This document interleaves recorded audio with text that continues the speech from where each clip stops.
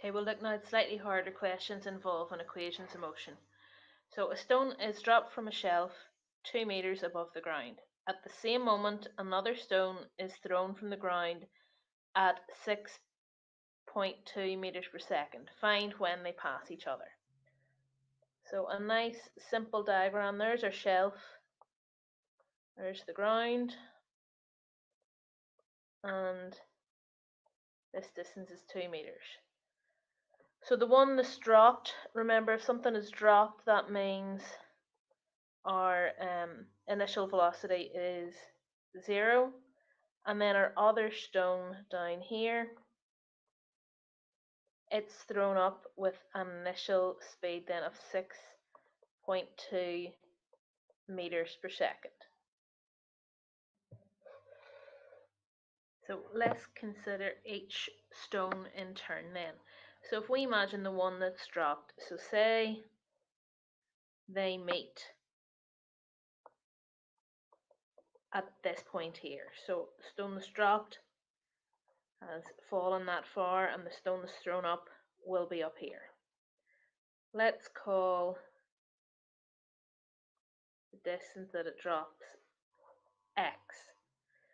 So if I take our blue stone first there, its initial velocity is 0, acceleration is -10, its displacement will be minus x, and in a time t.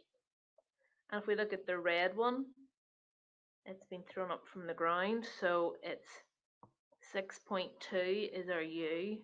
Our a, remember, select towards the ground, that's -10. Now the displacement, so the whole thing is 2 meters. If this wee distance here is x meters that the blue one has dropped, then the red one will have come up to minus x, and it has to be at the same time. Okay, so they're passing each other at the same time. So using s equals ut plus a half at squared. First of all, for the one that's dropped, we have minus x equals, well, ut will be 0 times t, so that'll be 0. A half times -10 times t squared. So minus x equals minus 5t squared, or x equals plus 5t squared. And then looking at the red stone, we have 2 minus x equals 6.2t plus a half times -10 times t squared. Now we want to be able to replace the x with the 5t squared here because we want an equation that only has t's in it. So 2 minus 5t squared equals 6.2t, and then a half of -10 is -5t squared. Hopefully you can see these, when we bring our -5t squared across, and it'll become a plus 5t squared, they will cancel each other out. So we're left with 2 equals 6.2t. So 2 divided by 6.2 will give us the time, and that's 0.323 seconds. So when do they pass each other? When t is 0.232. Part B, then we're finding how far above the ground they are when they pass. So again, remember a very complicated diagram. So they're meeting here, and we said this distance was x, the height was 2, so this distance here was 2 minus x. So how far above the ground? So we're trying to find what 2 minus x is then. So our height that we're looking for is 2 minus x. So we found in the first part of the question, we had that x equals 5t squared, and we found that t was 0.323 seconds whenever the two stones were beside each other. So we can find x, it's going to be 5 times 323 squared, and that turns out to be 0.522, and then the height that we're looking for is 2 minus x. So 2 take away that 0.522 and we get that the height is 1.48 meters above the ground. And part C, find the distance then between them after 0.2 seconds. So again, consider them separately. We've got the stone dropping, so its U was 0, A is minus 10, time is 0.2 seconds, and we want to find the displacement. So using S equals UT plus a half AT squared, we get not, this will go to naught, so we just have a half times minus 10 times 0.2 squared, and we get minus 0.2 meters. So it's going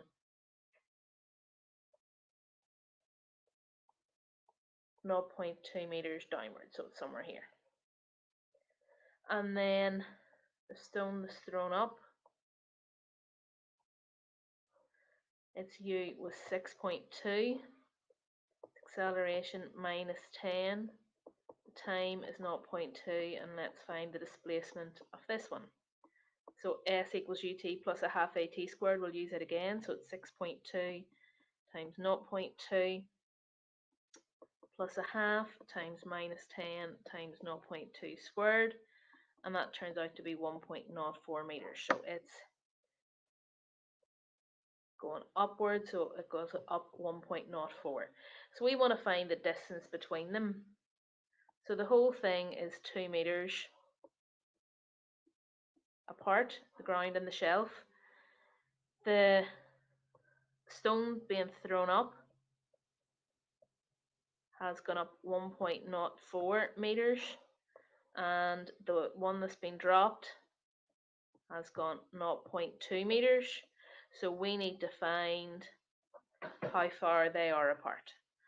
So I'm going to add 0.2 and 1.04 to get 1.24, and then I'm going to take it away from 2 to get 0.76 meters. So that means our answer, how far are they apart? They're 0.76 meters. Question 2 then, a ball is thrown up at 6 meters per second from the top of the cliff 4.6 meters above the ground. Find the greatest height above the ground that it reaches. So here's our ground, and there's our cliff, and that's 4.6 meters high, and we're throwing a ball up here at 6 meters per second. Okay, so this is our wee 0 line here. So we want to find the greatest height. We consider the motion then of the ball. It's going to go, we're ignoring like any air resistance or wind or anything like that there. The ball is just going to go straight up, it'll stop, and then it'll come straight back down again. Okay, so when it gets to the top, it has to stop. Okay, so that means our U is 6, our V is 0, our acceleration is still acceleration due to gravity, minus 10, and we want to find that displacement then to get to that height. So I'm going to use V squared equals U squared plus 2AS. So naught equals 36 minus 20S. Bring the minus 20S across, then divide 36 divided by 20, and we get the displacement is 1.8 meters. Now remember, that's the displacement from our 0 line. So this distance here, obviously this isn't drawn to scale, is 1.8 meters. But the question asks for the greatest height above the ground. So our answer will have to be 1.8 plus the 4.6 of the cliff, and that is 6.4 meters. Part B then, find the total time it takes to reach the ground. Okay, so it's going to go up and then come straight back down again. So we want to find the time it takes to be down here. So our U is still 6 meters per second. Remember, we're taking this as our 0 line where it starts off. A is minus 10. And our displacement, remember the height of the cliff was 4.6 meters. So remember, S is the displacement, doesn't care about the distance that it's traveled, it just cares about where it is in relation to the starting point. So it's 4.6 meters below the starting point, or minus 4.6 meters. And we want to find the time for that.